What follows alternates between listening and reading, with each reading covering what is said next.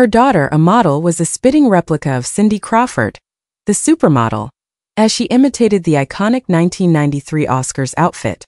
The 23-year-old rising star looked amazing in white on Thursday night, when she attended the Toronto International Film Festival's red carpet presentation of her most recent film, Shell.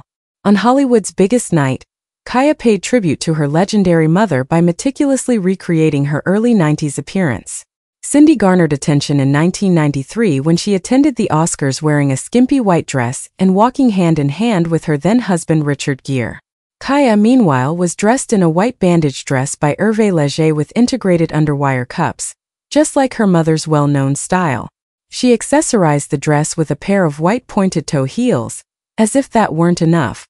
Similar diamond jewelry was also worn by Kaia, who wore matching dangling earrings and a white gold chain necklace. The stunning woman also let her brown locks fall loose, allowing the waves to flow over her shoulders. Like her mother, she enhanced her natural features with complementary makeup and finished it off with a crimson lip swipe.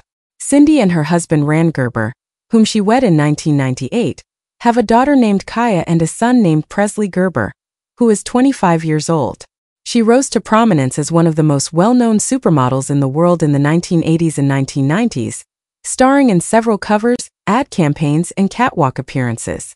Kaia and Kate Hudson attended the premiere of Max Minghell's latest film, Shell, which is an R-rated horror picture with a campy aesthetic and a storyline by Jack Stample. The movie, according to IMDb, centers on down-on-her-luck actress Samantha Lake, Elizabeth Moss, who accepts an invitation to join the opulent society of Zoe Shannon Hudson, CEO of Shell, a wellness company.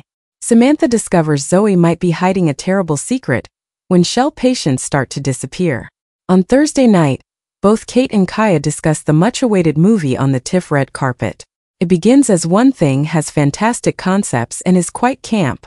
After that, everything kind of just happens to unfold into this incredibly surreal, dramatic experience.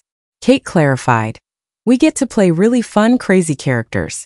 Kate then complimented the film's fun to experience, and director Minghell's clear vision.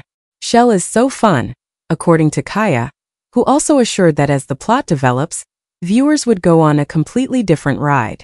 The Vogue model continued, "I think it's such a fun experience. The movie just flies by."